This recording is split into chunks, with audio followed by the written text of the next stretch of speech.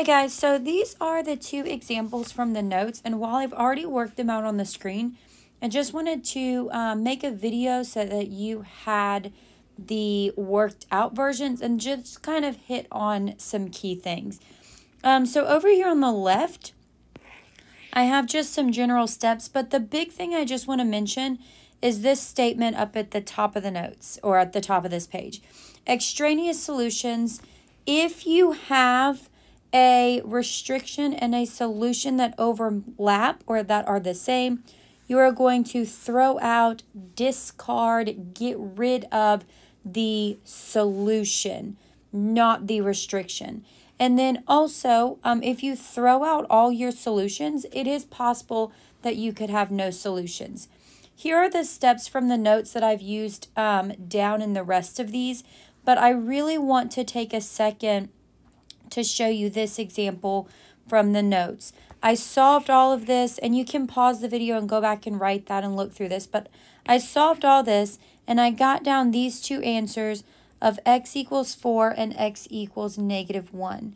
Now, because there was a restriction of x equals -1 and a solution of x equals -1, I did disregard, I crossed off, I got rid of that solution, and so the only answer that you would type into Hawks is going to be that one of x equals 4. And then in this next example, again, you can pause the video and write this stuff down.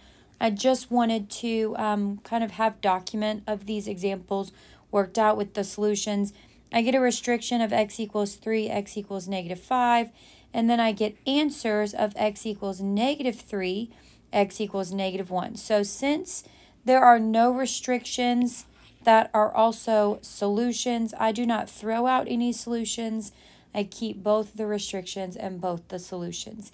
Yes, 3 and -3 are similar, but they are not exactly the same.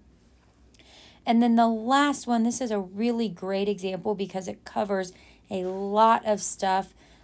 This last one, I've got those restrictions, 9 and -2/3, and then I get a solution of 19/15. Leave these things as fractions. You don't need to write them as decimals. But do take a second, pause the video, write down this example. I've made some notes over here on the left-hand side for you, and then I've just made some notes as we're going through this problem. It's just really good information. For the rest of the notes, there is a YouTube video on these word problems from here.